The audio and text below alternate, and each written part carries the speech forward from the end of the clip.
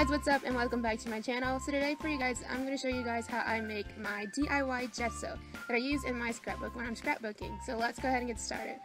What you're going to need is some plaster of Paris, you're going to need some regular school glue, some white acrylic paint, a mason jar, some cups, and some popsicle sticks.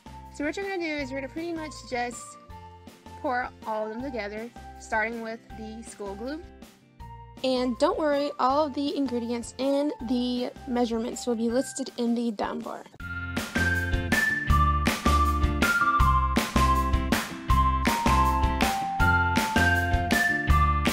Next you're going to need some white acrylic paint, and you're just going to pour that in there with the school glue.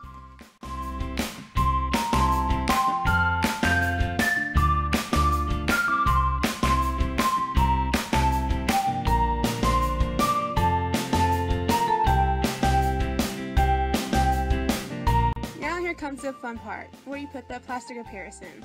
And I find it easier to put the powder in last because it doesn't get stuck at the bottom when you start stirring.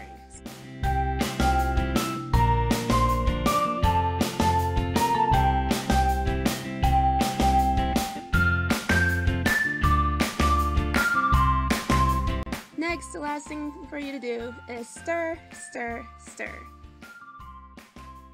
Also, don't be afraid to make a mess while you're doing it, because if you don't make a mess, you're not having fun.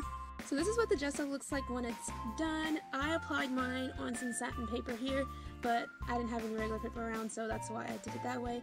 But you can pretty much use any kind of paper, and it dries quickly, and if you want it to dry quicker, you can use a blow dryer like I do.